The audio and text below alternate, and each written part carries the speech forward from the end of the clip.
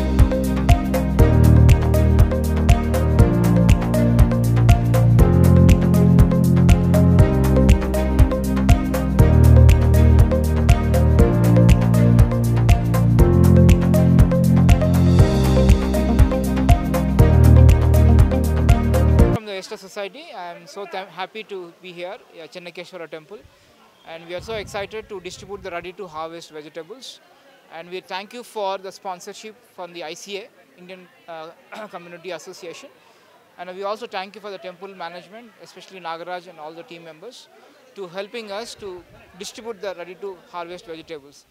And these vegetables are basically a mix of two.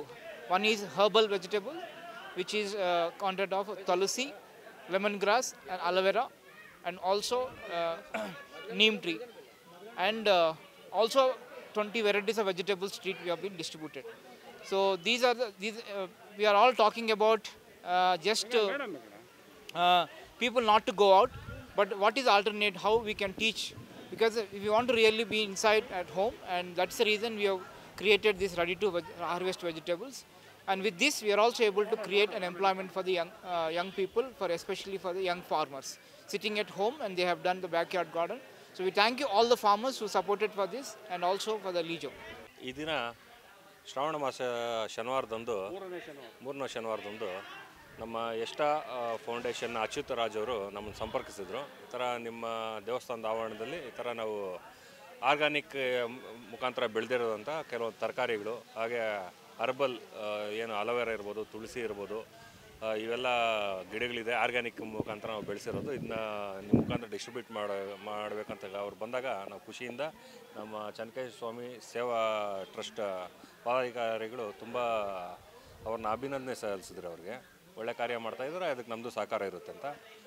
ಅವ್ರಿಗೆ ಈ ದಿನ ಅವರು ಆರ್ಗ್ಯಾನಿಕ್ ಮುಖಾಂತರ ಬೆಳೆಸಿರೋಂಥ ಹಲವಾರು ರೀತಿಯ ಇಲ್ಲಿ ತಗೊಂಬಂದಿರೋವಂಥದ್ದು ತಾವು ನೋಡಿರ್ತೀರ.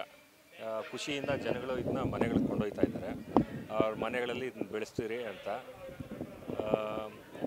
ಈ ಎಷ್ಟಾ ಗ್ರೂಪ್ಗೆ ನಮ್ಮ ದೇವಸ್ಥಾನ ಆಡಳಿತ ಮಂಡಳಿಯಿಂದ ಅವ್ರಿಗೆ ಅಭಿನಂದನೆಗಳು. Yeah, good morning everyone. Today we had a organic plant distribution in a temple in Anekal district of Bangalore. So we have distributed like many varieties of vegetables as well as medicinal plants for the benefit of the surrounding areas out here. And I would like to thank ICA Foundation for helping us in sponsoring the plants, and also in existing for distribution purpose of the plants to all the people out here for assisting us in order to support.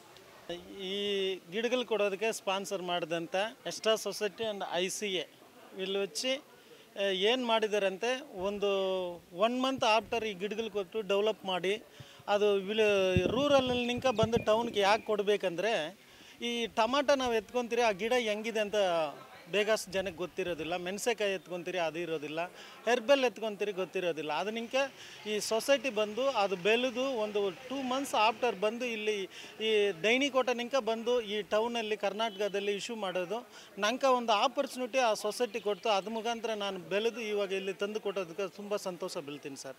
ನನ್ನ ಹೆಸರು ಚಂದ್ರನ್ ಅಂತ, ಡೈನಿಕೋಟ, sponsored by society.